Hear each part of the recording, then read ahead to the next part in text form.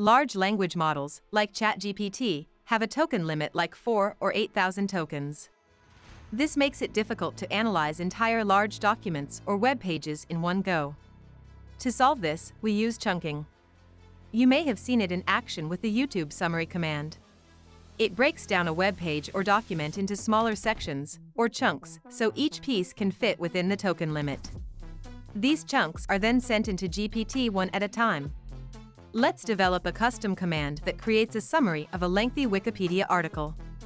Type / in HARPA AI chat and select the Create Command option at the top. Add the GPT step with your prompt or use the default one. To keep context and instructions across chunks, you need to include it in the prompt. Notice how we use chunk parameter in our prompt to reference a part of web page content. Click Slice to Chunks button and select what text parameter should be sliced. Click the Save button to store your new command. Your command will appear first in your custom commands list. Give it a shot. With HARPA AI Premium plans, you can customize the preset summary commands to fit your personal needs. This guide, along with many others, is available at harpa.ai. Hit like and subscribe for more videos.